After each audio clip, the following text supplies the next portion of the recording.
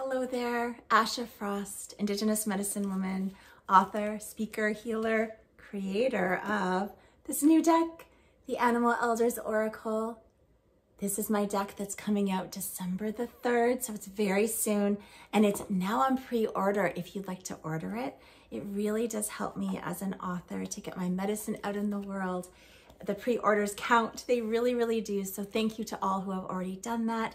And I wanted to offer us a reading for this full moon around this Animal Elders Oracle to show you a little sneak peek of it.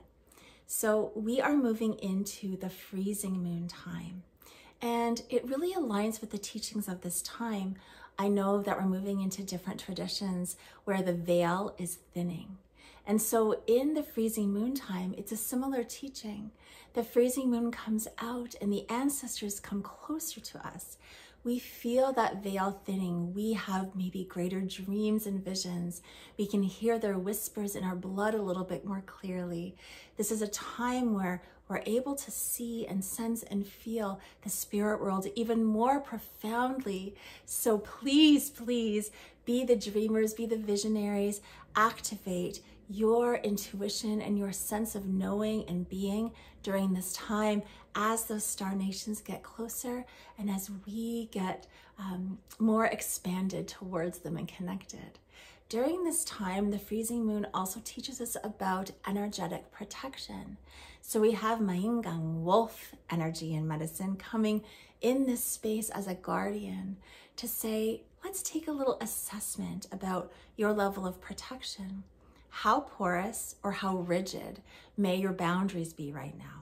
How open or closed are you feeling when you're interacting or relating with collective energies or familial energies or simply relational energies? What does your energy field feel like right now? And is there any tweaking that needs to happen? Perhaps there's a little bit of cleansing and purification. Perhaps there needs some boundary setting. Perhaps there needs some internal energy of reflection of, I'm feeling a little bit wide open, I need to do this. Or maybe I'm feeling a little bit rigid and I need to soften. So it's a time of reflection to ask us those things. And I'm gonna light a little bit of medicine as we talk about that. So we all need to be mindful of clearing and cleansing our energy fields all the time, especially now. There's so much going on in the collective. So as we remain more clear, we can remain more connected to what is our highest good, our highest nature, our connection to creation and humanity. We can remain clear in how we're meant to show up because, of course, we are meant to show up in community. We are meant to show up for our kin. But as we clear out all of the projections and energies that aren't ours, then we become more clear with that. So I'm going to smudge the cards here. And again, this is from my deck, the Animal Elders Oracle, which is coming out December the 3rd. It's an animal spirit deck. And the elders are the animals because they are wisdom teachers. And so many of us have been colonized away from seeing elders as the gifts that they truly are. So I wanted to presence them and center them and bring back the elder medicine. Okay, here we go. What do we need to know for this full moon, for the freezing moon? What do we need to know? Here we go.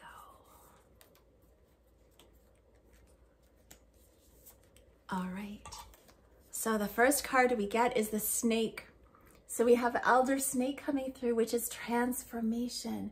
So this is speaking to a time in our lives. We just went through the falling leaves moon last month. So we were doing a lot of shake up and shake out and releasing. And perhaps after that energy, we feel a little bit raw, right? So this snake medicine reminds us that as we transform and shed those layers and shed those skins and release what no longer serves us, we can take a little bit of tending time to be like, oh, I'm a bit raw. What do I now want to fill myself up with? How can I tend to myself with a warm blanket? How can I care for myself? Also knowing that you are going through huge transformation times right now. You are doing the work and it is working. So the snake is saying, okay, you committed to it. You did the tough stuff. And now you can lie in the sunshine. There's some sunshine out today, and you can soak up some of that to mend and tend to your new skin. So how are we doing that? Snake's asking. Snake's also a healer card, so it's a deep time of healing. The second one we got is the otter, Elder Otter. Elder Otter says playfulness. This is play with joy. So you might have gone through an intense time with your healing journey, and Otter is here to really lighten it up, to say healing can be serious, yes, but how can we bring joy into it? How can we bring childlike wonder? It brings back that child self that knew how to bring joy into everything that they did. So Otter is here for you. May it be a joyful cycle and season for you. May you notice the little blips of joy that perhaps you've bypassed in the past, and may you root into that, especially during this time collectively. We need to look for the joy too. Last one is the raven. This goes along with our freezing moon time. The raven says there is mysticism and magic and beauty all around you. The ancestors are close. The spirit guides are close. The spirit worlds and star nations are close. So amplify your spiritual practices at this time. Do your smoke medicine practices, light your candles, do your rituals and your ceremonies. It is time, it is potent time for that.